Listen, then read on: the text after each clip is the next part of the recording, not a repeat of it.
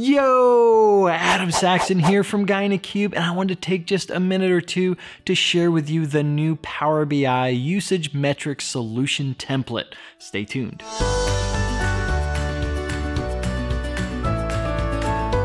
I'm really excited about this solution template. This solution template's all about governance and just gaining insights about what's happening inside of your Power BI organization. If you know anything about me, you know that I focus a lot on admin related items, and you know that I've talked about PowerShell and how to use that to interact with the audit log to actually gain some of these insights for Power BI in your organization. This solution template takes it to a whole other level. You can use this solution template to gain insights for all types of activities within inside of Power BI. This includes creating items, viewing items, deleting, sharing, data removal, such as exporting or if you're downloading the report, and also who's doing schedule refresh in my organization. You can also get metadata about other items in your organization. So which workspaces and reports are using premium capacity, what gateways are out in my organization, and what type of gateway. Is it personal? Is it on-premise data gateway? And also information just about licensing. So which license are out there, who's using what, is anyone signing up for the pro trial? I know I get a ton of questions on that. This solution template can help you with that. This solution template can also help you understand usage patterns inside of your organization,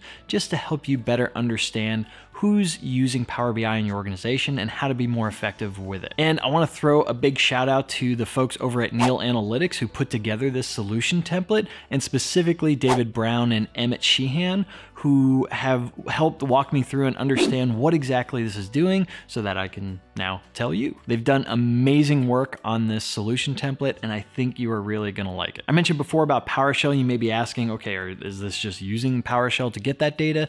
The magic actually happens with using the Office 365 management APIs. Specifically, the Power BI data comes from the general schema of those APIs. To use this solution template, you do not have to enable auditing for Power BI.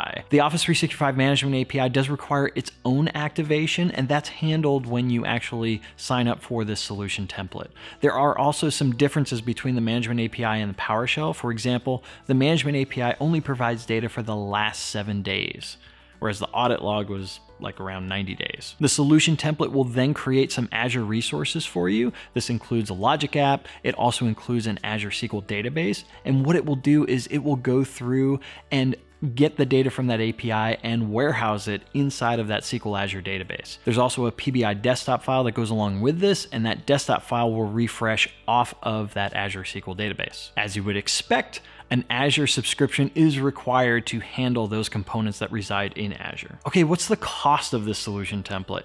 The solution template itself can be free if you mark Neal Analytics as your digital partner of record. And really all this means is that you're saying for all the work that's being done in the solution template, Neal Analytics helped you with putting that together. If you decide not to do that, it's gonna cost you about $200 a month. I did mention the Azure components and the Azure subscription that goes along with this. It is expected that those items will run you probably around $107 US a month. There was a partner working with Neal Analytics, and they were able to scale that down and got it to around $71 a month. So you can probably tweak with the settings a little bit, scale it down, and see how it works for you. It should be fine. And now the big question, where can you get your hands on this solution template?